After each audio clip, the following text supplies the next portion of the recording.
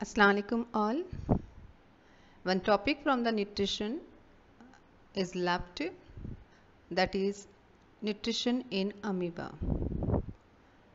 Amoeba is a small microscopic organism living in water and it follows holozoic mode of nutrition. As I told you in previous class, holozoic mode of nutrition means a type of nutrition in which organism intake complex food substance, digest it and then utilize it. And the holozoic mode of nutrition involves 5 steps, that is ingestion, digestion, absorption, assimilation and egestion.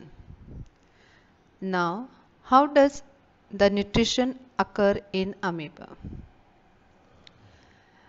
As I told you, amoeba is a small organism. It has pseudopodia. Pseudopodia means false feet.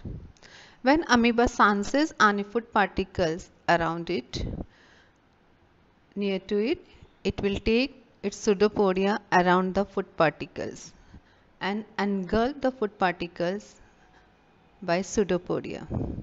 And this is called ingestion. So amoeba engulf food by pseudopodia. When a pseudopodium fuses with the particle, it forms a food vacuole. So the second step, that is digestion. The digestion in amoeba occurs in food vacuole.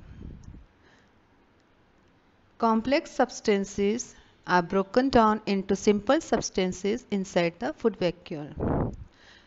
Now these simple substances are then diffused into the cytoplasm, absorption, and then it is utilized by the body, assimilation, and the remaining unwanted material, now which is not required by amoeba, it is thrown out by the cell surface, is taken to the cell surface and it is thrown out. So unwanted material is taken to the cell surface and thrown out, that is called egestion.